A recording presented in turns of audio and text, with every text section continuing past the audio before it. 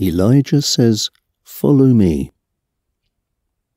"Elijah, you can go back to the desert near Damascus, and when you get there, appoint Hazael to be king of Syria, then appoint Jehu, son of Nimhi, to be king of Israel, and Elisha, son of Shaphat, to take your place as my prophet."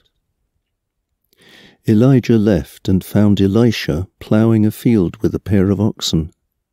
There were 11 other men in front of him, and each one was also ploughing with a pair of oxen. Elijah went over and put his own coat on Elisha. Elisha stopped ploughing and ran after him. "Let me kiss my parents goodbye, then I'll go with you."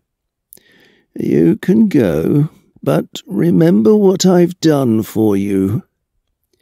Elisha left and took his oxen with him. He killed them and boiled them over a fire he had made with the wood from his plough. He gave the meat to the people who were with him, and they ate it.